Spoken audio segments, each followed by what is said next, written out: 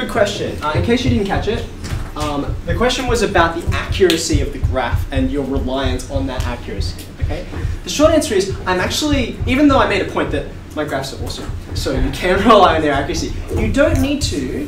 What's more important is that you recognize things like this, right? And the fact that a half, root 3 on 2, 1 on root 2, they're trying to signal to you there's some exact value.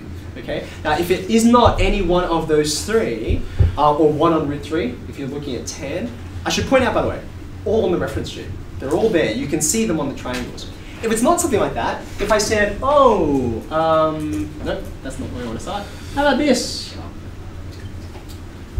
So that's clearly not going to be an exact value. I'm not going to try and read that off of my graph. I'm just going to go to my calculator, and I'm going to do this to give me whatever angle it is supposed to be. And then I'll just use that in the same way that I used it before. In fact, let's just do it right now.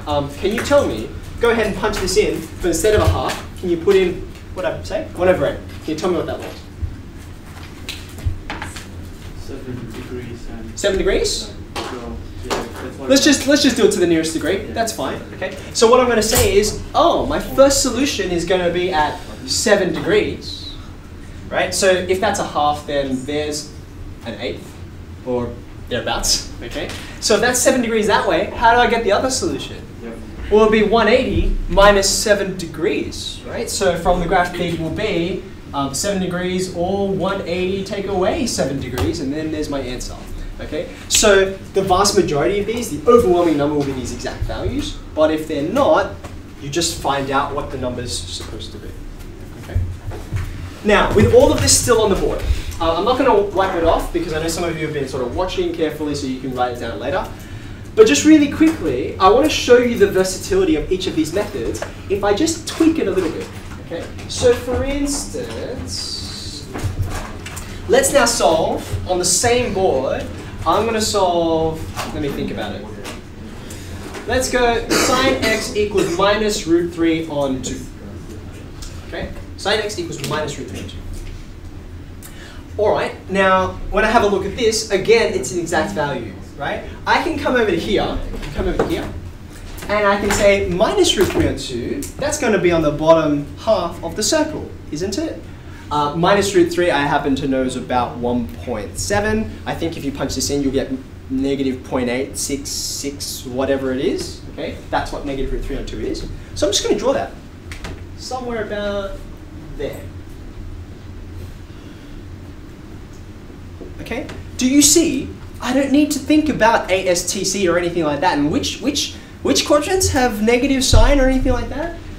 The circle just takes care of it for me. Here I am in the 3rd and 4th quadrants, which is what I would have known if I was really good at using this and didn't make any mistakes, but I didn't need to know it. I just draw the line, okay? And then I say, okay, well, what angle will get me to this? I've got to go all the way around until I get into this triangle, right? So let's have a look. Y equals minus root 3 on 2. Here's root 3 on 2. The radius, of course, is 1. Here's the theta I'm after. Okay. So sine theta equals root 3 on 2. What's the exact angle? Look at the size of it. That's got to be 60, right? If it's an exact angle, it's clearly past like the halfway point, and it wasn't this small angle before. Okay. So I can say theta is equal to 60, but where do you start counting from on the unit circle? You don't start counting from anywhere you like. You start counting from here, don't you? So I'm going to go all the way around 90 degrees, 180 degrees, plus 60 gives me 240 degrees, right? But look, wait, there's another solution. There he is, that guy. How do I get to him?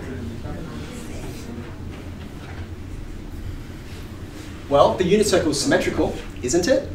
So this theta, which you told me was 60 degrees over here, I think it's still 60 degrees over here.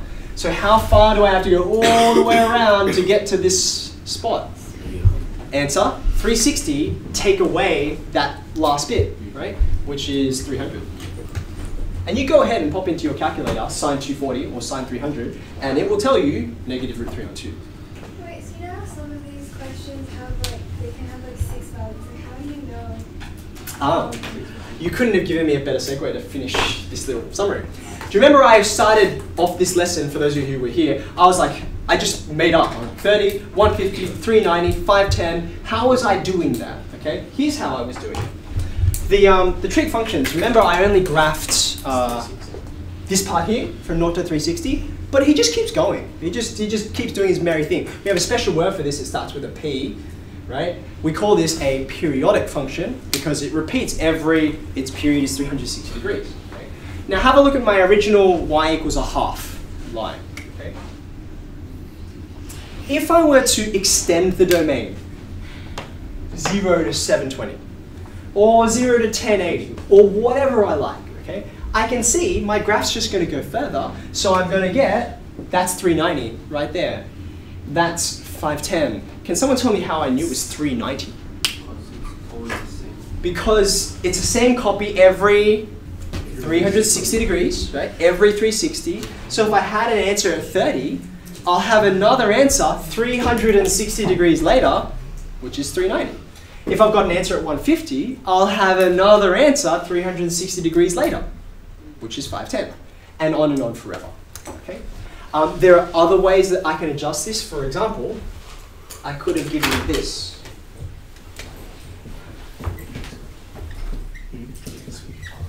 Okay? Now, if you recall, what this does here is it makes sine wave around faster, right? It's going to wave around twice as fast. Okay? So you're going to get solutions that look like this. I'm running out of board space. Let's put it in here. From 0 to 360, instead of just getting one copy, I'm going to get two copies, like this. 1, 2. That's really a bad straight line. Okay, like that. I'm still going to thread through y equals a half, like so. Zoop, like that. Okay? Now, because it's the same graph squashed in twice as dense, right? You remember how last time we got answers at 30 and 150? 30 and 150. Well, I've squashed that down so it takes up half the space now. So guess what? That's not going to be 30 anymore, is it? It's going to be 15. And then this is not going to be 150 anymore. It's going to be 75. Okay? And here's the cool thing, right? Remember how I said this had a period of what? What was the period again? 360 degrees, right? Well, I just took the whole thing and I squashed it down so it takes half the space. So the period isn't 360 anymore, it's 180. It's half the space. So if this was an answer, I'll get another answer 180 degrees later, which is 195, right? And if this was an answer, I will get another one 180 degrees later, which is 255. Yeah. And I can keep on doing this forever if I want to. Okay. So I'm going to pause there. Exercise 4C. 3C? 4C. 4C, okay, is starting to look at these. I don't think, did I assign questions on it? No. I don't think I did, right? Because you were mostly working 4A and 4B. So I'm going to assign them now. You use whichever method you feel comfortable with. If you're like, no, I'm cozy here, this works for me, I'm not going to tear you away from it, but I am going to warn you, the unit circles, not going away. And graphing is not going away, okay? So if you're leaning away from them because you're uncomfortable with those methods, it's time to start working on those methods until you do become comfortable, okay?